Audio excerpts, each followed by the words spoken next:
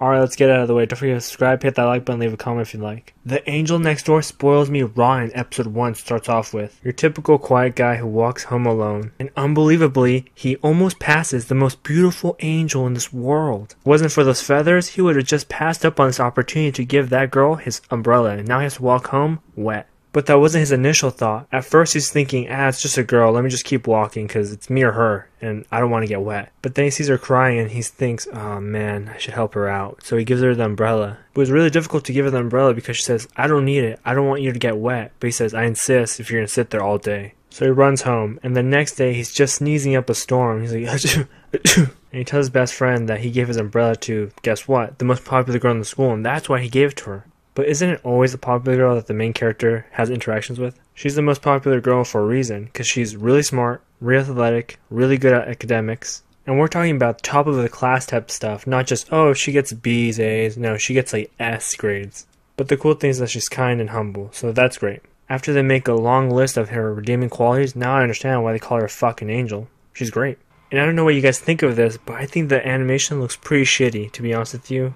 It looks like this was a visual novel or something, or some type of fan animation that's really well produced. Let me know what you think about it in the comment section below. But I'll give it some points for this. His best friend, which they never have girlfriends, this one does. So he goes home, and when he's on the elevator, he's thinking, oh man, I feel really sick. I need to go lie down. But when he gets out, you won't believe it, the angel girl's there, and she says, here's your umbrella. But he doesn't really need the umbrella anymore, but she insists on giving it back. So he grabs it aggressively, and then she says, hey, you have a fever, don't you? But he says, don't worry about it, I need to go lay down right now. He struggles opening his door, so she holds him up and says, you look really bad, and I'm gonna return the favor and help you get better. So she opens the door, and it's a fucking filthy mess in there, and I'm thinking, is it because of the rain, or does he not take care of himself? And I was wondering why he wasn't freaking out about this girl randomly appearing. I was also thinking, how the hell did she find his house? Well, guess what?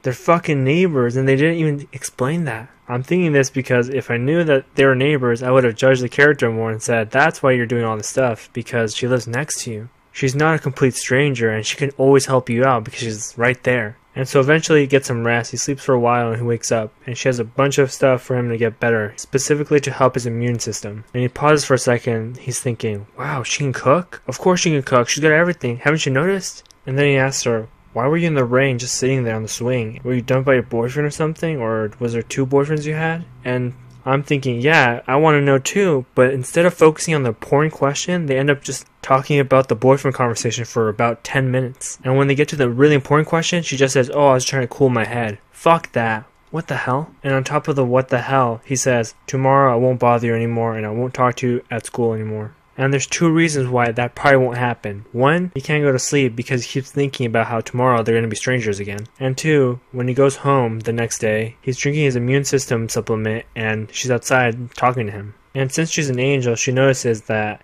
this nerdy kid has not taken care of himself, so she cooks a meal for him. And the next day, and the next day, and for the preceding couple of weeks too. And she swears it's because she wants him to get more healthier and in general just take better care of himself. He gets so self-conscious that he has to ask his best friend, hey, do I look really unhealthy? And he says, yeah, of course, you always do. But that's just the way that you look.